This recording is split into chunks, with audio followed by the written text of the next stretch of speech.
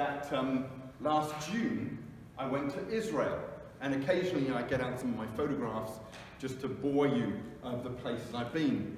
But one of the good things about going to Israel, going to the places of the Bible, going to the places where Jesus was, is you really get a feeling of what was happening. There's nothing better than actually, in a sense, touching, being in the places where our Bible stories happened. And especially here, and here was between Jerusalem and the River Jordan, where these people would have walked as they went to be baptized by John the Baptist. In the background there you can see. And just being there, being aware of the heat, the barrenness of it all, the loneliness, if you like, of it all, there's not a lot else around, is quite incredible. And we're told in our passage this morning that Jesus, immediately after his baptism, is sent out into this area by the Holy Spirit, where he was going to spend 40 days and 40 nights and then be tempted. And one of the things they say about this area is that it is very demon-possessed. And you can see that just being there. It's quite a creepy place, quite a strange place. Imagine spending time there. But before we get there, anybody ever been hangry? Is that something you get? Yeah, a few hands up. Hangry. So Snickers, they come out with this commercial every now and then, where they take chocolate bars and put different words on it of how we might be feeling. And hangry is quite a new word. There wasn't the word hangry when I was young, because I was hangry all the time. But I was just being naughty and sent to bed. But hangry sometimes, when you're just not eating enough, it can make you snippy, impatient, grouchy, spacey, I don't know what that is, rebellious, you know, all these different things. And you imagine, here's Jesus. He's been without food for 40 days. If I was in that position, boy oh boy, I would be hangry to the extreme. So Jesus, he's moved, and see the top arrow there, he's moved from being baptized by John at the River Jordan, and he's just moved slightly west to the Judean desert. That's the picture that I showed you there. And that's where he spends this time. Imagine he's moved from being at the River Jordan, those nice, cool waters in that valley area, to the dry barrenness of the desert. He's moved from those crowds of people that had all gathered to meet with John the Baptist, to being by himself, in solitude, in silence. He's gone from the Holy Spirit resting on him like a dove, and the voice from heaven saying, "This is my Son, in whom I am well pleased, my Son I love." Being sent out, driven out by the Holy Spirit into the wilderness.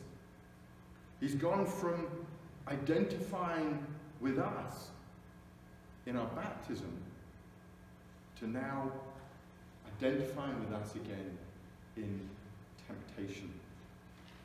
So let's think about the purpose of these temptations and what do they mean for us.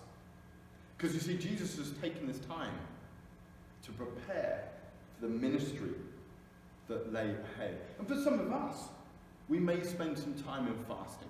We may have a big decision ahead, or maybe we fast once a week and just spend some time delving into Scripture instead. So Jesus is spending this time fasting, preparing for what lay ahead. This is the first, if you like, the assignment given to Jesus. And this isn't some glorification thing. This isn't going and healing people, drawing crowds. This is being quiet, spending time with God. And sometimes that's a picture for us as well. In preparing for things, making a big decision, we come before the Lord in quietness, focusing on his word. And so the devil, he had these 40 days to weaken Jesus, to disqualify Jesus for being my son, as God said.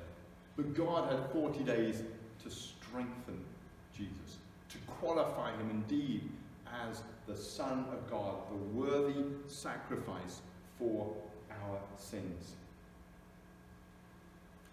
Martin Luther has 3 Latin words: oratio, meditatio, and tentatio. Any Latin scholars here? He says that those 3 words are the best teachers or the best instructors of our faith. And what do they mean? Well, you've got prayer, oratio, meditatio, focusing on Scripture, meditating on Scripture, and tentatio, temptation. 3 ways to develop us in our faith. And as Luther put these together, they were something for pastors, and how pastors should be focusing on Scripture, praying, and realizing that temptation will happen, but that builds us up in our faith. But we're all pastors, okay? The priesthood of all believers. And there are these 3 that we go through that help build us up in our faith. And so we're thinking this morning about focusing on the last one, tentatio, focusing on trials and temptations. And please don't think that what this is a pointing finger time. Oh no, I'm going through trials and temptations. Golly me, he's just pointing right at me. But be reminded that when we do go through challenges, the Holy Spirit lets us do that so we can grow in our faith. Jesus, as Hebrews 5:8 says, Jesus was going to grow in obedience through the things, the trials that were thrown at him. And if we're honest, we all are challenged. We all face temptations. We all face struggles.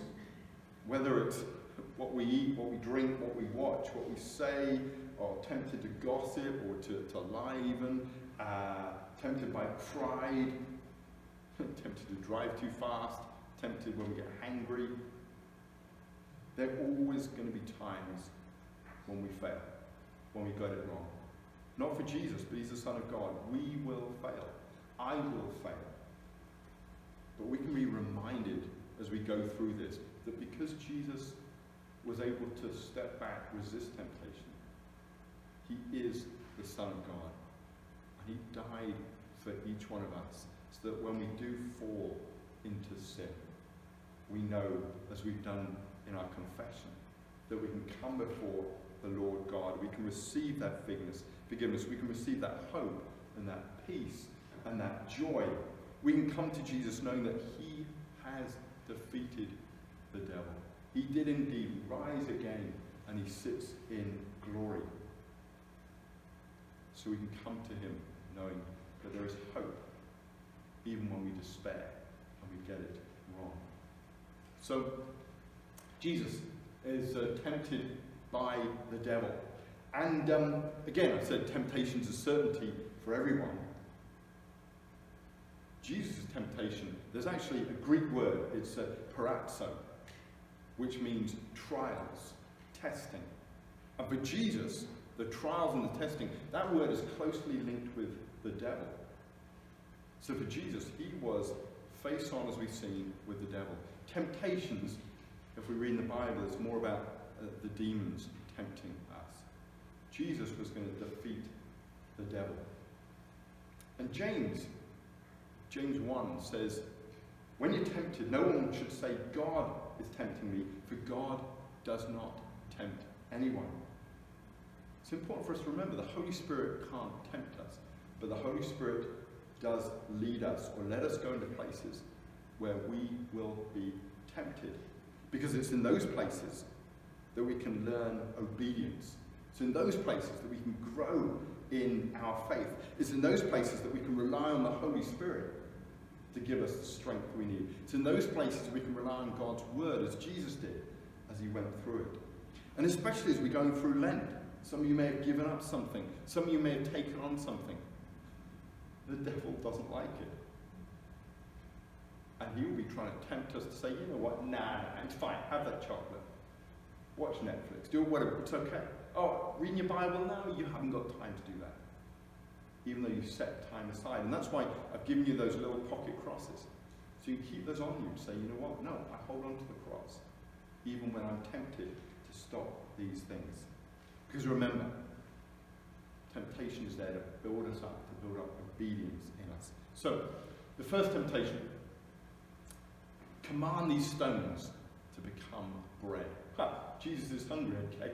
So, that was a good deal. And if we read through the Bible, as we had in that bit of a quiz at the beginning as well, parts of that, there are many times in the Bible when food is miraculously given. In our Bible study this morning, we were thinking about the feeding of the 5,000. Or the Israelites received manna in the desert. Elijah was fed by the ravens. And Jesus himself, after this, is going to be fed by the angels. But Jesus at this point is not going to do what the devil is trying to command him to do. And he's not going to do it just for himself out of selfish pride. At the end of his time on the cross, Jesus again is tempted in that way. If you're the Son of God, come down from the cross. You don't need to stay up there.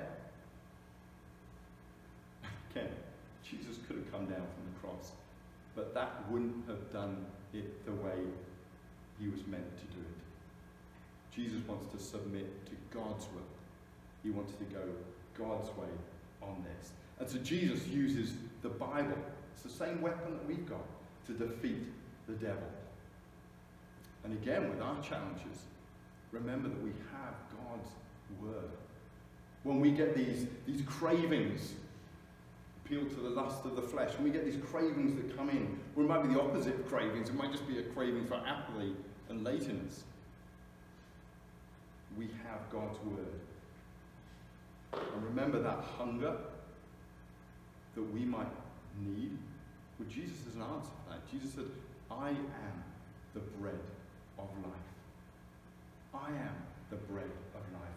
I will fill that hole in your life.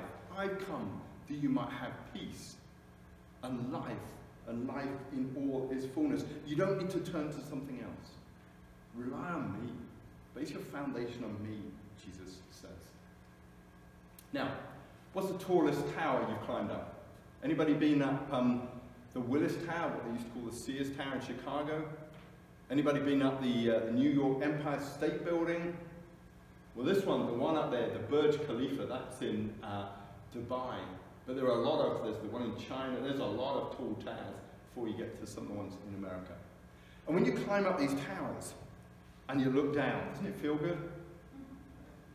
Does your stomach turn a bit? Oh man, is that what happened? And we've got a railing, and we've got protective glass, and we've got everything else.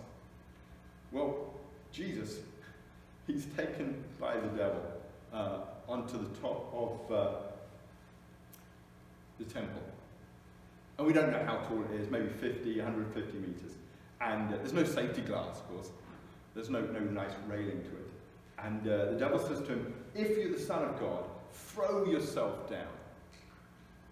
Because Psalmist says that the angels, God will send his angels to pick you up and to protect you. Satan was trying to tempt Jesus, force him, if you like, into this supernatural event. You know, because yeah, if Jesus threw himself down, the angels would catch him, what a spectacle that would be. You imagine getting that out on social media, that would draw the crowds in, wouldn't it?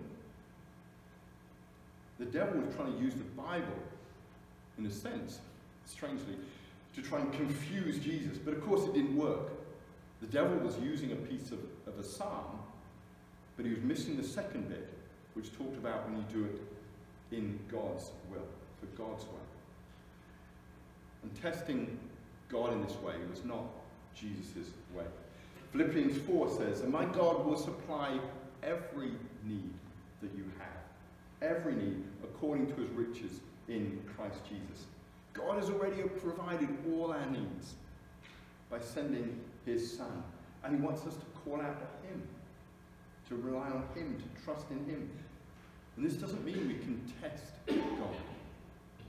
God, I wish you'd do this for me. You know, why aren't you doing this? I prayed about it, why aren't you doing it? Or, look, I said I'd follow you. Now why aren't the blessings coming? Why aren't I getting a new house, a new job? Or God, if you'll allow this one thing in my life, then I'll give my whole life to you. Putting God to the test. And unfortunately, if you watch on TV sometimes, you see some of these pastors who've got to a point with pride, I think, where they have the big luxurious jet. They have the big church. They have a lot of people. And they say, look at me, God is blessing me, and God will bless you too. Just send me your credit card number. We need to be praying for protection on our pastors. You need to be praying for protection on me. Pride is a huge temptation for pastors.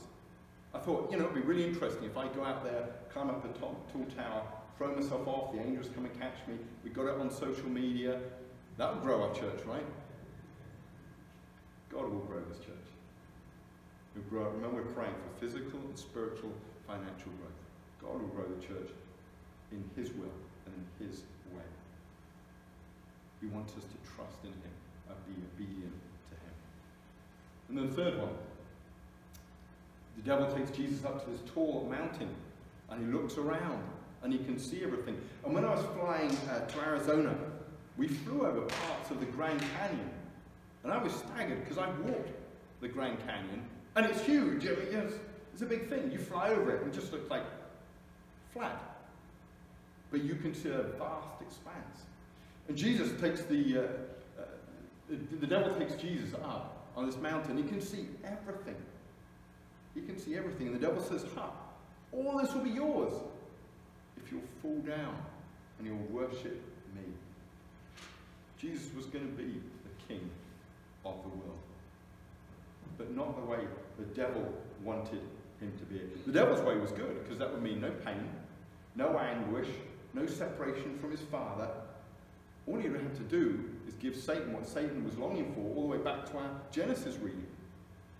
That the Son of God will fall down and worship him.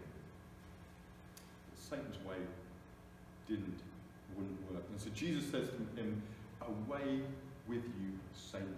Go away, run away, get lost, get out of here. And the book of James, James 4 says, submit to God, resist the devil. Shout at the devil is another explanation. Shout at the devil. And sometimes when we're faced with these challenges, it's okay. Shout at the devil. Read out Bible passages. Have them written down that you can read out. And we're told the devil will flee from us. And the devil left him. Because it's written, Jesus said, you shall worship the Lord your God and serve only him. Our priority in life is to worship the Lord our God and to serve only him. Put God first in our lives. Folks, we're going to face temptations as we go through life. That is a given, okay? And sometimes the more we want to be obedient to God, the more the devil doesn't like it, and the more he will try and pull us away. And the devil isn't just going to try and entice us to commit sin, but he wants to distract us from going God's way. But we've got the Word of God, we've got the power of the Holy Spirit, and we've got Jesus with us always. And so as we go through this journey of Lent, let's remember those things. Let's keep focused on God's Word. Let's keep in prayer to him. And let's keep asking each morning, Lord God, please fill me with your Holy Spirit to protect me and enable me as I walk